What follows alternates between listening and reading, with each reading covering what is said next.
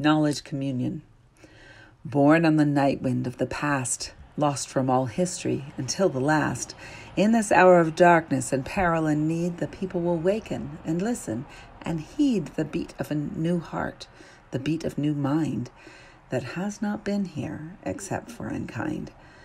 For in the night wind there's been a sound that whispers of treachery in the ground, elements evil, hadrons created by forces taken and oversated with intricate labels of infinite power, filling the voids with earth's fruit gone sour.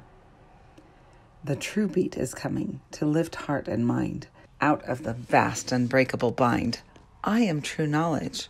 Regaining the key, I now have the power to change destiny.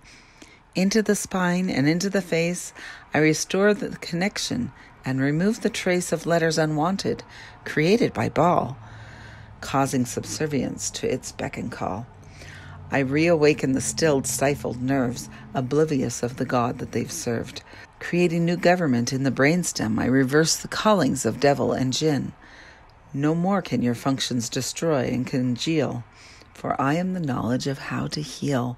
The immune system rallied, protecting with ruin that caused a deadening spread of oblivion.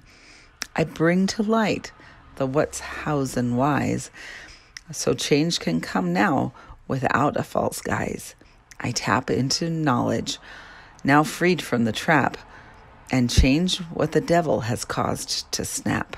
I use the knowledge to seal wife and man with godly love instead of a band. Hear the vast beat and the song of the union, bringing in life and knowledge communion.